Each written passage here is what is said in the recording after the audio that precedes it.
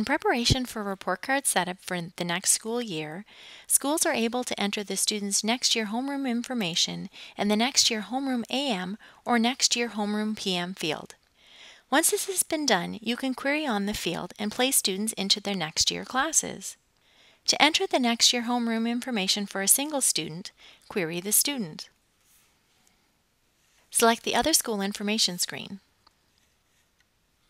Enter the data and submit.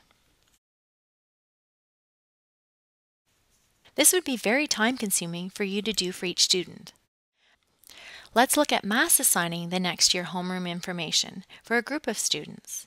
In this example, I will select the students that I will be placing in the 1-2 split. The current grade of these students is SK and grade 1.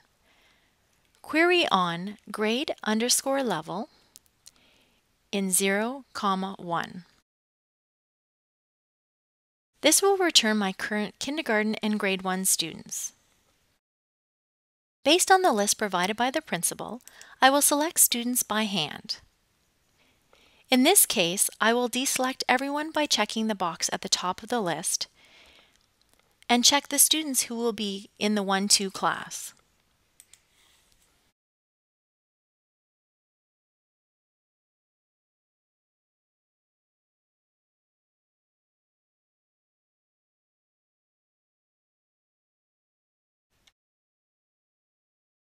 I will click on the Update Student Selection button to update my current student selections. Next, from the Functions list, I will select Student Field Value. Once on the Student Field Value screen, I will need to select the field to be updated.